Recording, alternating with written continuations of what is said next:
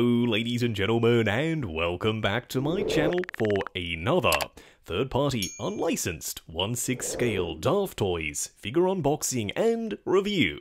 Now today, oh yes, it's Rogues Gallery time. We're taking a look at another classic member.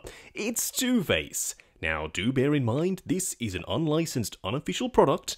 I got mine from toyswonderland.com. I have put the link in the description below for your reference purposes only. This is by no means a promotional video, this is a review on a figure I picked up for my own personal collection. If you are heading down to the description, why not think about hitting that subscribe, bell notification icon and join button, so you're notified as soon as a brand new review goes live on the channel. As for the box art, it's pretty straightforward, an image of two faces, front and center. Unfortunately, the image is kinda low res and blurry, but who cares? We're not here for the box art, we're here for the actual figure. On the side of the box, Daftoys and more graininess. On the back, Two-Face, plus a classic looking bow tie. Oh yes, that's pretty much exactly what the figure himself is going to be wearing. Now, I do currently have a Two-Face in the classic Batman display, but he's wearing the black and white suit, a little bit more modern. Whereas this is straight up Golden Age Two-Face. Yeah, this is what I'm here for. First in-hand impressions are really positive. I love the vibrant colours. What we are going to do now though is get all of his accessories, all 2 foam blocks of them, laid out in the light box. Take a closer look at everything he comes with. Starting off with the display base first, I really like it. It's a very modern style in terms of the shape. Up top, Two-Face, I dig the print, it matches the actual figure. Up front, Two-Face etched into a metal nameplate. We don't actually see that very often with third-party figures. Then up top, a regular crotch grabber. This is Two-Face, in case you forgot. It's written on the base twice. Oh my god, I only just got that. It's there 2 times. You get 2 bags of loot. They're brown fabric, they're full of pillow stuffing, nothing exciting. You've got some string up top. You can, of course, remove the pillow stuffing and put something else in there. It's entirely up to you. When it comes to weapons, once again, 2. One that's a triple-barreled shotgun. This is actually made of metal, which probably explains why the front is so heavy and springs down constantly, but I like the way it looks, especially that shiny metallic finish, because it's real metal. The handle does have a wood grain print, and so too does this front portion.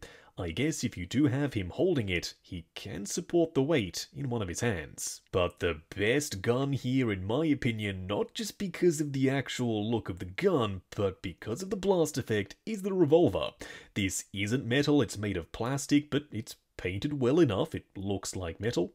The little hammer piece can move, and the middle section can too, but this blast effect is incredible. It's my new favorite thing. I want this on pretty much every gun in 1/6 scale that comes with future figures. The little post that pegs into the barrel is metal, so fingers crossed it shouldn't snap. I do like the translucent plastic, and of course the bullet up the front. Like I mentioned before with the bags of loot, you've got loot, multiple stacks of 10k. Yeah, they're fully printed, each of the notes are removable.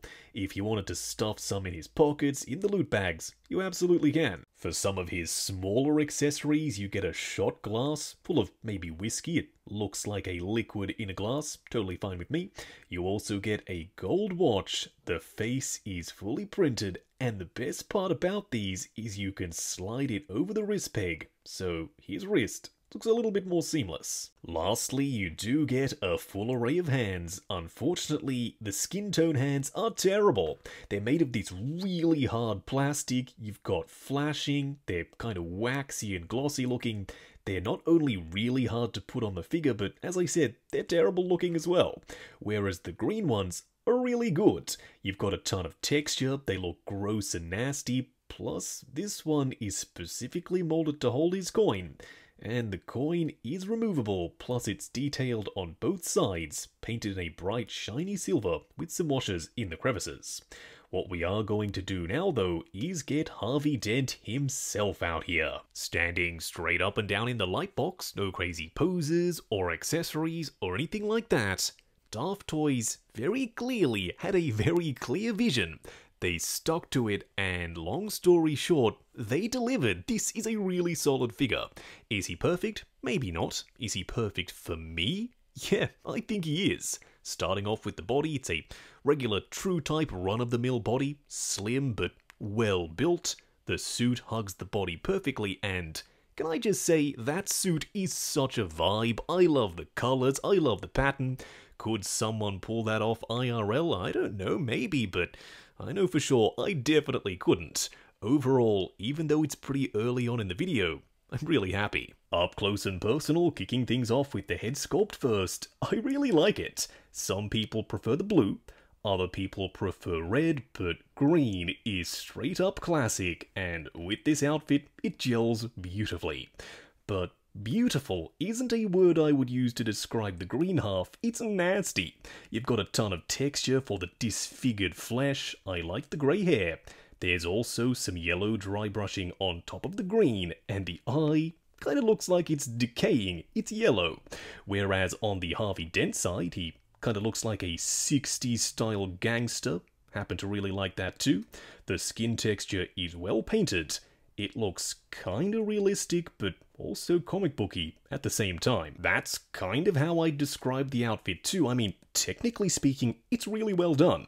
It hugs the body in all the right places. It looks like a proper tailored suit. You wouldn't be seeing anyone buying a yellow and purple suit off the rack, so of course it's tailored. On the inside, some polka dot lining. I do like the purple and the yellow. It's a decent contrast, plus the pattern looks good. He also has proper working pockets, so if you wanted to stuff some cash in there, you definitely can. You do have some real working buttons as well. They are metal. So if you're a glutton for punishment, you can sit down for hours and do up his jacket. I'm not, so for me, it's going to be undone. His white shirt is white. You've got some gold faux buttons.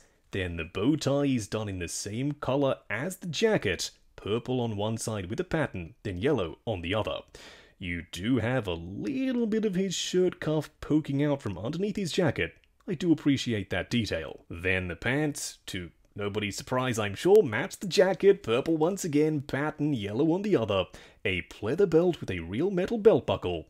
Then coming down to the ankles, unfortunately no socks, but one red shoe and one black one. There's some shading on the lighter sections, and underneath, you've got some sculpted in tread. For a quick side-by-side comparison, this looks so darn good. It's Daftoys Two-Face and Sideshow's classic look in Dark Knight. Yeah, I'm pretty happy.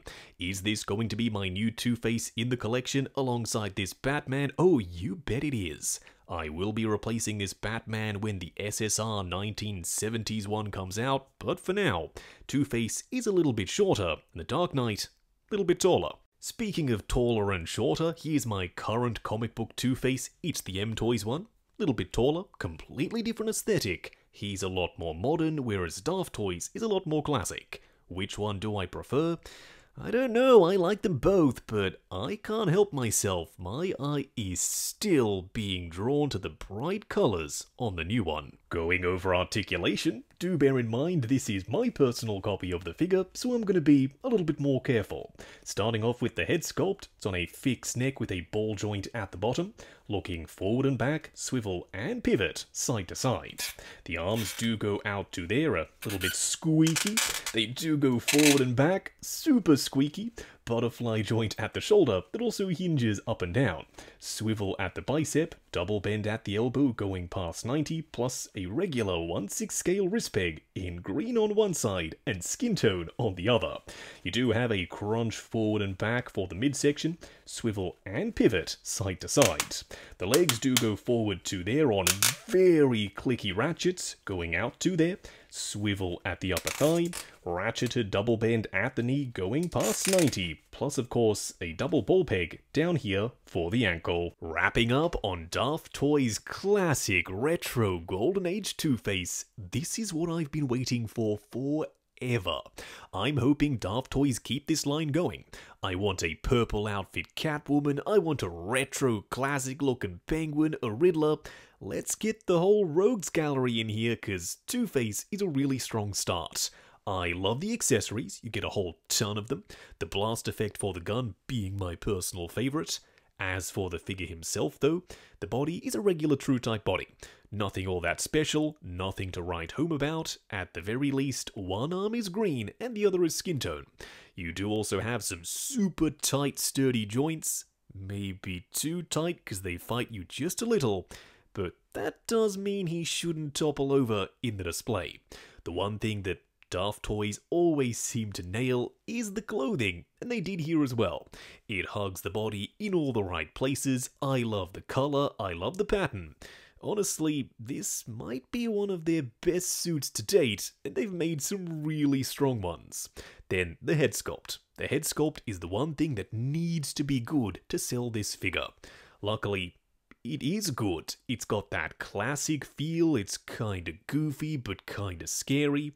The green works for me, it might not for you, but if you're going off the Golden Age look, then this is it right here. Don't forget though, this is third party and it is unlicensed. It's an unofficial figure. It wasn't made by DC, it wasn't made by Sideshow, it was made by Daftoys in an unofficial capacity. I got mine from toyswonderland.com. I have popped the link in the description below for your reference purposes only. This is by no means a promotional video, this is a review on a figure I picked up for my own personal collection. While you're down there, why not hit that subscribe, bell notification icon and join button if you like the sound of seeing your name in the end credits of my reviews. Like, comment and subscribe and I'll catch you in the next video.